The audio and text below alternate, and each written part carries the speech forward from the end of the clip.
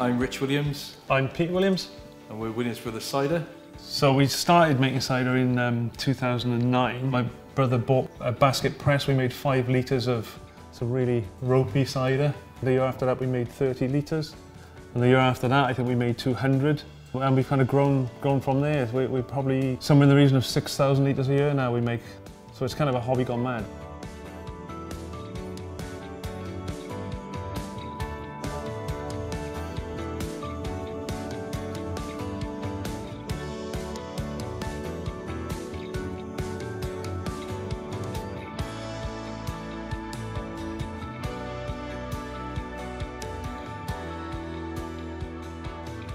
It's everything about my life.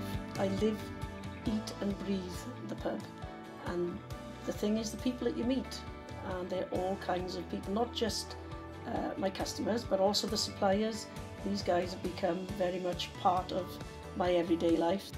I've got a bit of a passion for local produce. I feel it's important that the local brewers are represented in local pubs and that their beer isn't just sent off on pallets to different places. There's definitely a resurgence that I feel in people wanting to buy local produce. It gives the local community an identity if they can connect to stuff that's produced within a local radius. So we've been included in a series of local workshops. We actually met Maya from the White Cross in Groeswen.